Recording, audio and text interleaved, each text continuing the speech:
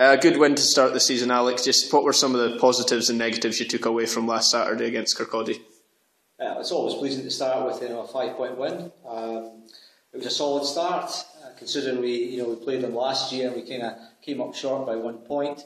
We also 5 new players, which is quite pleasing, and in many ways it kind of set a wee bit of a platform for the season going forward. And this Saturday, obviously, it's Whitecraigs at home.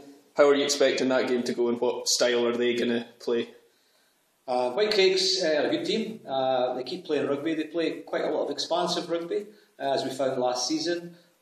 We have got, again, 3 new starts this week. So each week we're kind of adding in new players over the first 4 or 5 games to try and really develop a deep squad.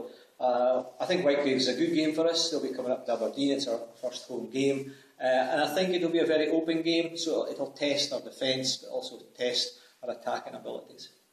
And Sean, this is your first game for the club. You're one of the new starts. Are you looking forward to it? Yeah, very much so. It's good to get a home game as well.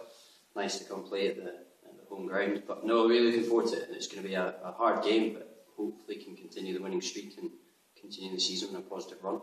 And how have the lads made you feel since you've joined the club? How's your first couple of weeks training been? Yeah, really good actually. There's a really good bunch of lads here, a lot of young guys as well, so which is great to see because it means the development of the club for the future is pretty bright. So yeah, the guys are really welcoming in and brought everybody together, and it's a good team spirit. So yeah, really good.